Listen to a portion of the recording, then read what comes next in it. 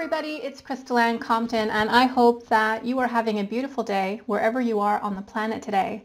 I am coming at you in this video with our quasi-weekly 3-card pull, and I'm actually using a really cool deck this week. This is a deck that I was inspired to purchase from one of the members of the Lightworkers Lab, whose first name is Letitia.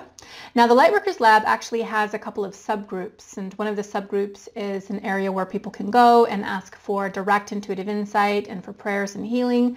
And another subgroup is called the Lab Light Room, where blossoming, burgeoning, and established Lightworker practitioners like readers and healers and mediums and energy workers can actually use the space to practice and to get feedback and critique and things of that nature. Anyway, one of our members was actually up in the Lab Light Room using this particular deck of cards, and as soon as I saw it, I was like, oh, I've got to have that. It's beautiful. And I went out promptly and purchased it.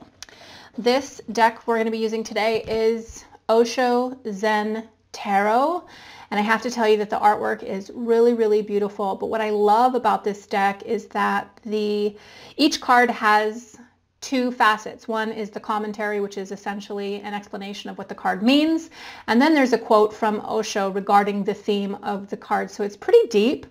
It allows you to really kind of connect with the information coming through, the knowledge coming through, and just what the card is trying to tell us. So previous to getting up today, I went through all the cards, I looked at them, I touched on them, I felt them, and I selected 3 cards that I felt were a match for us, and I will show them to you in a moment. But first, I just want to tell all of my patrons on Patreon, first of all, thank you so much for your support. I deeply, deeply appreciate it. In the next week, I will be releasing a class for patrons who contribute at $5 or more a month, and this class is going to be on the portal system within the human body. Now, this portal system is not your chakra system. These are, well, I'm going to be discussing 3 major portals that each and every one of us possesses now that allows us to make transdimensional contact and have energy exchange with a variety of different grids, a variety of different light beings, and so on and so forth. So it's a teaching that I really haven't taught a lot,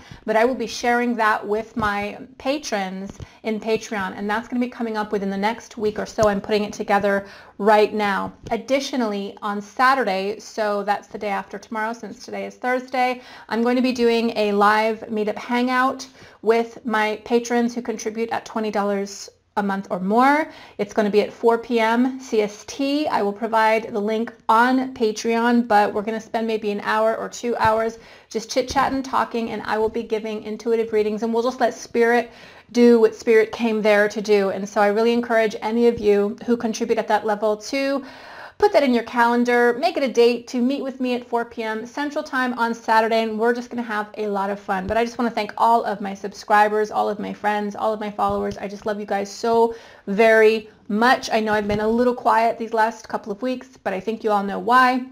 I'm starting to kind of get back on schedule, back on track. I'm just back from vacation, so I'm playing catch up. But I'm in a good space, and I hope that you're in a good space too. I'm just like downloads, people. Learning, absorption, sponge life. I'm living the sponge life right now. But I didn't want to let another week go without doing this with you. So what I'm going to do now to begin this week's 3-card reading, I'm going to show you 3 different cards.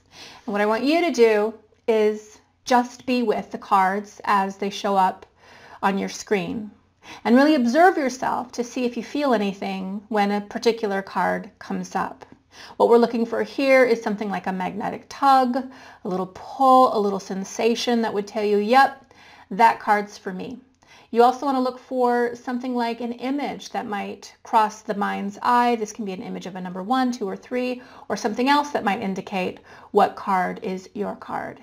You also might hear something. You can hear this in your mind's voice, or you might even actually hear this in your environment, although that's not too common, but there may be a message that comes through that says, hey, this card is for you. Essentially, though, just pay attention.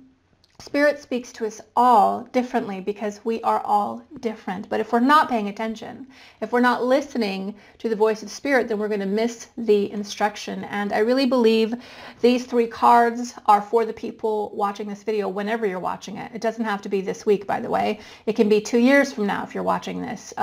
Consciousness and spirit and source energy is non-local and exists outside of the constraints of time. So if you're watching it, there's a reason for it. So really just try to pay attention and see what card resonates with you. And then after I run through the 3 cards, I will reveal them and read to you directly out of the book the meaning for each card. Are you ready? Okay. Let's start with card number 1. Let me try and get a little closer. I know the light is bright. Card number 1. What are you feeling as you connect with card number 1?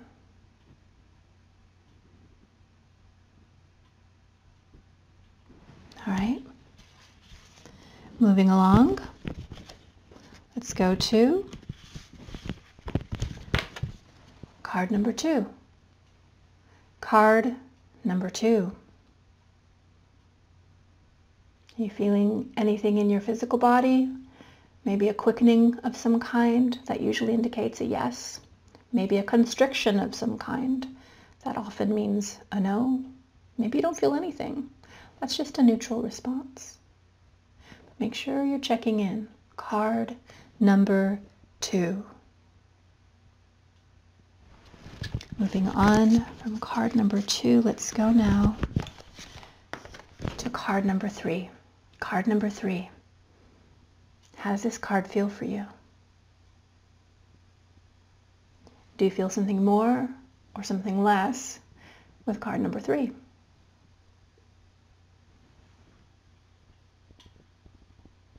Card number 3. In the spirit of being thorough, let's run through those 3 cards very quickly again. Card number 1. Card number 1.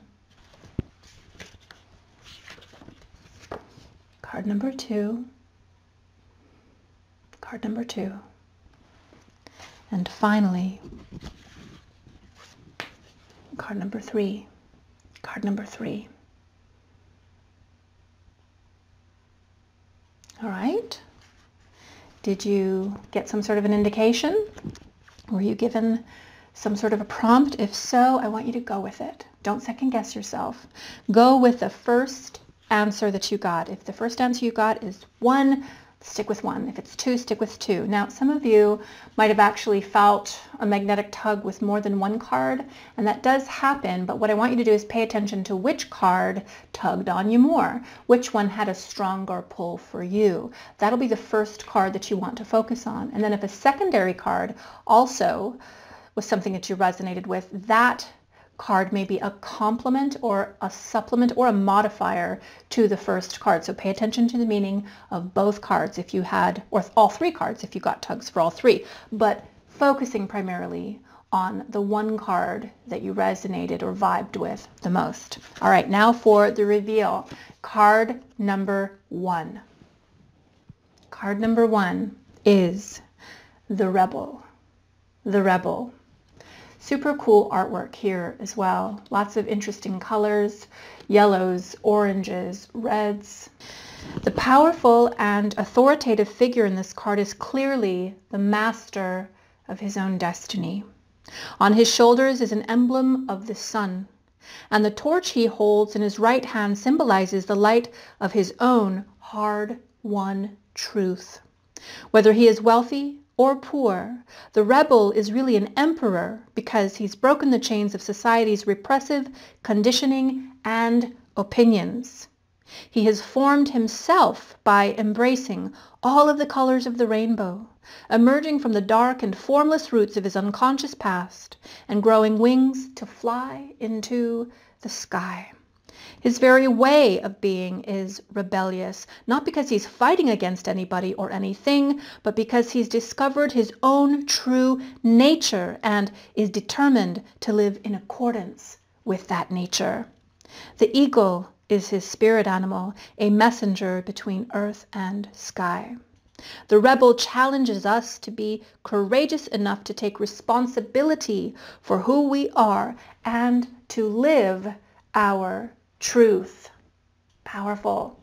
Live our truth. Now let's read the quote from Osho that ties in with this card. Quote, "People are afraid, very much afraid of those who know themselves. They have a certain power, a certain aura, and a certain magnetism, a charisma that can take out alive young people from the traditional imprisonment. The enlightened man cannot be enslaved. That is the difficulty. And he cannot be imprisoned. Every genius who has known something of the inner is bound to be a little difficult to be absorbed. He is going to be an upsetting force. The masses don't want to be disturbed, even though they may be in misery. They're in misery, but they're accustomed to the misery. And anybody who is not miserable looks like a stranger. The enlightened man is the greatest stranger in the world. He does not seem to belong to anybody. No organization confines him, no community, no society, no nation." Whoa, that one gave me goosebumps right on the top of my head. That's why they call us way showers. That's why they call us trailblazers, because we step into our authentic nature and our truth, where being and believing are one, and through that authenticity, we change the game. And that's what we came here to do. Occupy your true nature. Stand in the truth of who you are. Card number 1. Moving on now to card number 2. How many of you selected card number 2? This card is breakthrough. Breakthrough. I had one of those recently. Breakthroughs often are preceded by breakdowns, unfortunately. But that's okay. It's all part of the process. Let's read about the meaning of this card. The predominance of red in this card indicates at a glance that its subject is energy, power, and strength. The brilliant glow emanates from the solar plexus, or center of power in the figure, and the posture is one of exuberance and also determination. All of us occasionally reach a point when enough is enough. At such times it seems we must do something, anything, even if it later turns out to be a mistake, to throw off the burdens and restrictions that are limiting us. If we don't do this, they threaten to suffocate and cripple our very life energy itself. If you're now feeling that enough is enough, allow yourself to take the risk of shattering the old patterns and limitations that have kept your energy from flowing. In doing so, you'll be amazed at the vitality and empowerment this breakthrough can bring to your life. Let me repeat. If you're now feeling that enough is enough, allow yourself to take the risk of shattering old patterns and limitations that have kept your energy from flowing. In doing so, you'll be amazed at the vitality and empowerment this breakthrough can bring to your life. Now let's read Osho's quote in connection to this card. To transform breakdowns into breakthroughs is the whole function of a master. The psychotherapist simply patches you up. That's his function. He's not there to transform you. You need a metapsychology, the psychology of the Buddhas. It is the greatest adventure in life to go through a breakdown consciously. Can I get an amen? Let me read that again. It is the greatest adventure in life to go through a breakdown consciously. It is the greatest risk also because there's no guarantee that the breakdown will become a breakthrough. It does become, but these things cannot be guaranteed. Your chaos is very ancient. For many, many lives, you have been in chaos. It is thick and it is dense. It is almost a universe unto itself. So when you enter into it with your small capacity, of course you will feel danger. But without facing this danger, nobody has ever become integrated. Nobody has ever become an individual, indivisible. Zen, or meditation, is the method which will help you to go through the chaos, through the dark night of the soul, balanced, disciplined, and alert. The dawn is not far away, but before you can reach the dawn, the dark night has to be passed through. And as the dawn comes closer, the night will become darker. It is always darkest before the dawn. And for those of you who may be feeling those trials, those tribulations, those challenges, not unlike what I've been experiencing in the last month, you know what I'm talking about. Know that in the deep thick of it, it's hard to see the breakthrough on the other side of it. But the dawn does come, and your breakthrough draweth nigh. It's on its way. And verily I say unto you, it is here already. Card number 2. Last but not least, for those of you who pinged or zinged on card number 3, this card is the card of success. This character is obviously on top of the world right now, and the whole world is celebrating his success with a ticker tape parade. Because of your willingness to accept the recent challenges of life, you are now, or you will soon be, enjoying a wonderful ride on the tiger of success. Welcome it, enjoy it, and share your joy with others. And remember that all bright parades have a beginning and also an end. If you keep this in mind and squeeze every drop of juice out of the happiness you are experiencing now, or soon will experience, you'll be able to take the future as it comes without regrets. But don't be tempted to try to hold on to this abundant moment or coat it in plastic so that it lasts forever. The greatest wisdom to keep in mind with all the phenomena in the parade of your life, whether they be valleys or peaks, is that this too shall pass. Celebrate, yes, and keep on riding the tiger. Awesome. This card indicates that you are now enjoying a time of success, or you are about to enter into a time of success, and really allow yourself to be present in the success. Really allow yourself to feel it and to move with it, knowing that after the hill comes the veil, comes the hill, comes the veil. The cycles of life continue to turn. So enjoy it and be present for it. Now for the quote from Osho connected to this card of success. Watch the waves in the ocean. The higher the wave goes, the deeper is the wake that follows it. One moment you are the wave, and another moment you are the hollow wake that follows. Enjoy both, and don't get addicted to one or the other. Don't say, I would always like to be on the peak, because it's not possible. Simply see the fact.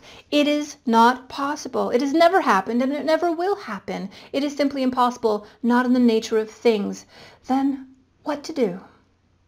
Enjoy the peak while it lasts, and then enjoy the valley when it comes. What is wrong with the valley? What is wrong with being low? It is a relaxation. A peak is an excitement, and nobody can exist continuously in an excitement.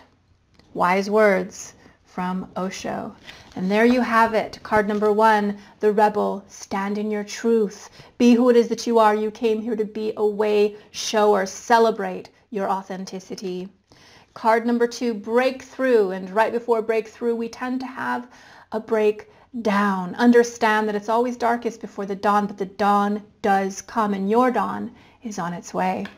Last but not least, success. You're either in a period of success, this ticker tape parade, or you're about to enter into a great period of success. And yay for that. That's awesome. But don't forget the cycles of life exist. And when this success turns into a valley, it's okay. That's just life.